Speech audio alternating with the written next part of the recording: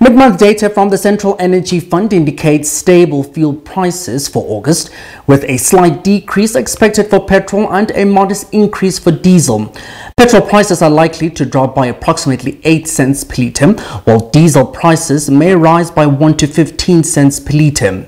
Inland prices changes are projected to set 93 unleaded petrol at 22 rand and 81 cents per litre and 94 unleaded at 23 rand and 18 cents, with wholesale diesel prices for 0.05% at 20 rand and 67 cents and 0.005% at 21 rand and 7 cents.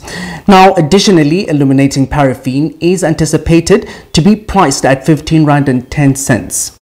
Adjustments are determined by the Department of Mineral Resources and Energy based on various factors, with final decisions expected at the month's end.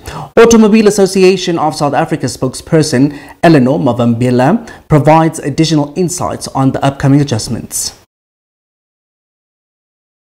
Following 2 consecutive months of substantial fuel decreases, the tide appears to be turning and South Africans can expect either minor relief at the pumps in petrol prices and slight increases to diesel and paraffin prices in August. This is according to the unaudited data from the Central Energy Fund, indicating these trends at mid-month.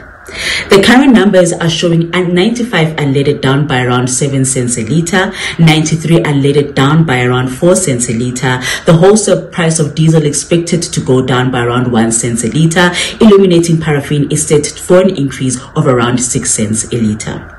It's important to remember that this is only mid-month data and that the price outlook may still change drastically over the next 2 weeks before the official August adjustment is made, especially since the data is edging so close to revealing a different trajectory.